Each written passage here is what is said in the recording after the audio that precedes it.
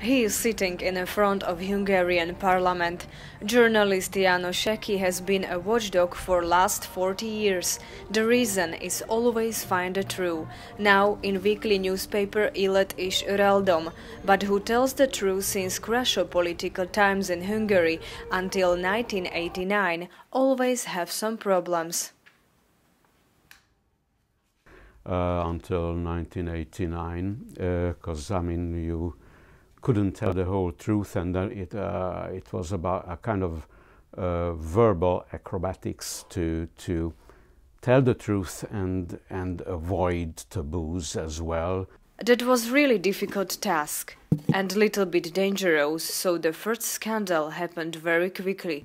It was 1985.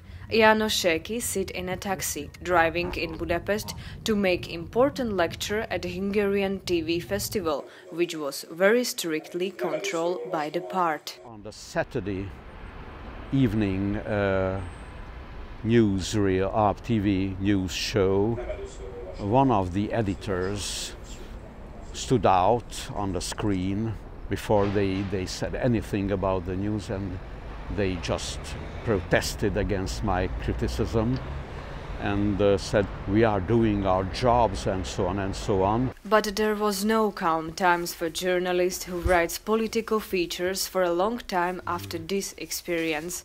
There is always something meant to be kept in secret, but editor of Hungarian weekly newspaper wants to be discovered.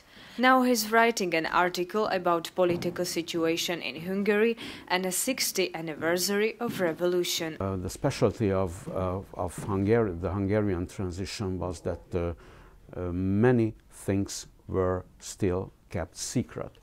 I just had some clues to the deeper processes and the real facts about Hungarian politics. This problem he solved in his over 800 articles till now. What I like most about it is finding out the truth. So, the truth, a real, truthful image of reality. And mission for János Seki continues. There's some important secrets needs to be locked out.